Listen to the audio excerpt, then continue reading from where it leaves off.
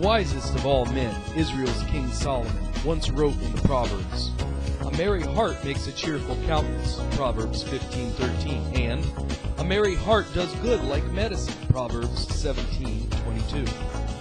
We all enjoy a good healthy laugh once in a while, but as a Christian, aren't you tired of hearing comedians who offend both our morals and our faith? Let me introduce to you someone special. He's a breath of fresh air for all Christians who need a good laugh. His act is clean. And I don't like my relatives, some of them. I mean, I love them, but I don't like them sometimes. Like I have my Uncle Chooch. Yeah, Uncle Chooch. Isn't that a funny name, Chooch? He's a very macho guy. You know, he's not very a nice guy sometimes. You know, when I was a kid, your age, how old are you? Oh, good, I'm 8.5. Okay. He took me seriously.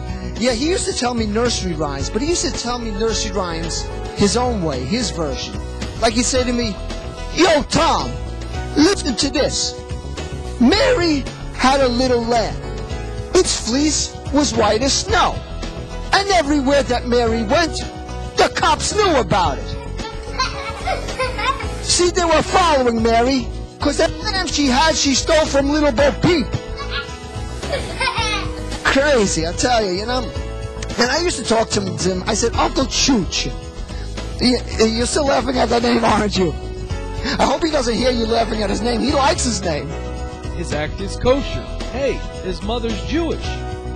Very strange, very strange. And I'll tell you, my mother, she's a typical Italian Jewish mother, always thought I didn't have enough to eat. I remember once I came home from school, I said to my mother, "Mom, I have a stomach ache. I threw up. What should I do?" She said, "My son, take Pepto-Bismol and wash it down with a Meatball Hero." Always thinking food, you know. I hate to admit this, but my mother was once arrested. She was arrested for a drive-by feeding. Yeah, I mean, she used to cruise down the streets of Coney Island Avenue shooting meatballs at skinny people. It was terrible. She hated it if people didn't eat. And his act is Christian. Tom is born again. Left out. You know, if we want to get blessed, God wants to bless us, but we have to do our own part, right? Isn't that correct? I'll give you an example of what not to do. My uncle, every day, he prays the same prayer.